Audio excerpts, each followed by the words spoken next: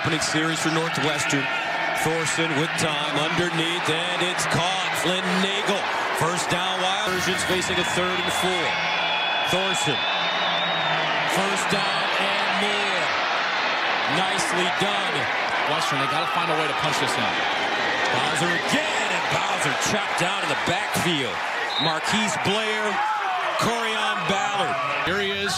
Check him out. Number 13, he's just going to get into the backfield right away.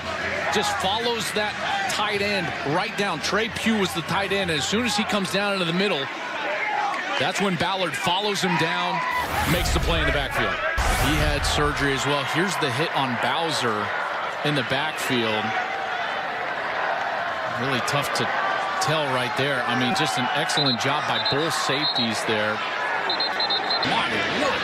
2nd and 3 and 33. And intercepted. Utah has it. Blair plucked it out of the air, and the Utes forced the turnover. Now Blair is there for the fortunate bounce. Watch as Thorson is looking to his left. Makes a great read. That ball is on time and it's on target, but it goes right through the hands of Berkeley Holman, the redshirt freshman from just up north of here in Irvine, California. And again, Gus, they're keeping these gloves on. I'm telling you, with the wet weather, the modern style. As Thorson rolls out of the pocket, and it's caught at midfield with more room. Bowman down the sideline. Thorson hands it off. Bowser breaks free. Bowser, first down, Wildcats at the 20-yard. Utah needs to turn them away here.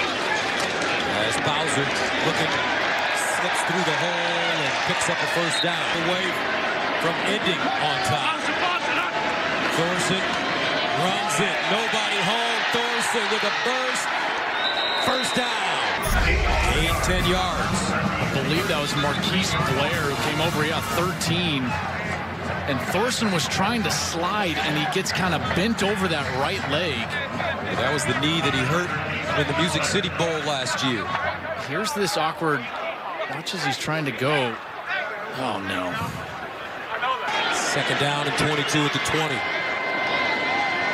And this time it's T.J. Green running it. And Green. Credit to them, Pat Fitzgerald, for hanging in there tonight. Here's the end around. Jelani Roberts got close to the first down. 7-yard pickup.